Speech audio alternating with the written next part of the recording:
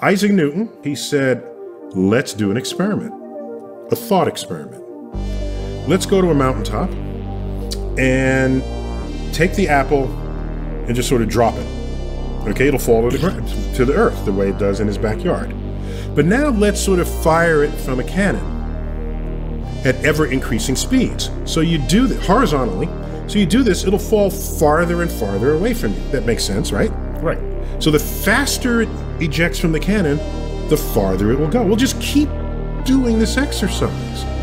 And you keep doing it, and the apple starts following the curvature of the earth. And maybe it falls 1,000 miles away, but then hits the ground. Well, how about make it faster? How about 10,000 miles away and it hits the ground? Well, let's keep doing this.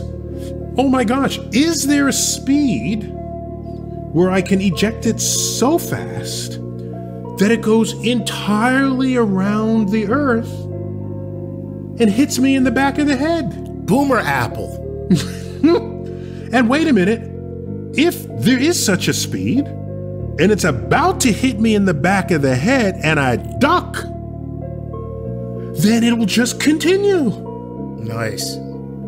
So he said there must be such a speed. And so he invents the laws of gravity and calculus and all of this, and he figures out that speed. And that speed for Earth is about 5 miles per second.